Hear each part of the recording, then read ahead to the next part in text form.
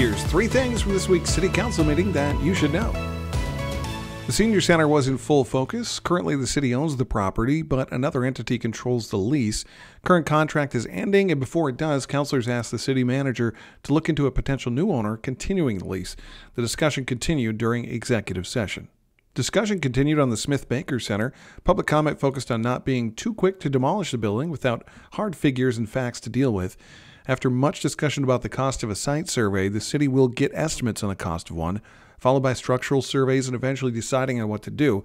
Not lost in this discussion were the possible safety issues for pedestrians near the building. The motion to start this undertaking including mitigation of those concerns. And the city's community choice aggregation contract is up for renewal this November. This contract is a state initiative that allows municipalities to negotiate more favorable utility rates by combining with other neighboring municipalities.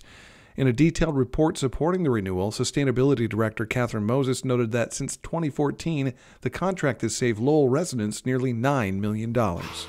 That's 3 things from this week's meeting that you should know. 3 Things is produced by the staff at LTC in an effort to further community conversations. Municipal meetings, including City Council, are cablecast live on Comcast Channel 6 in Lowell. Live streams of the channel are available at ltc.org, and meetings can now be viewed live online at our YouTube page as well.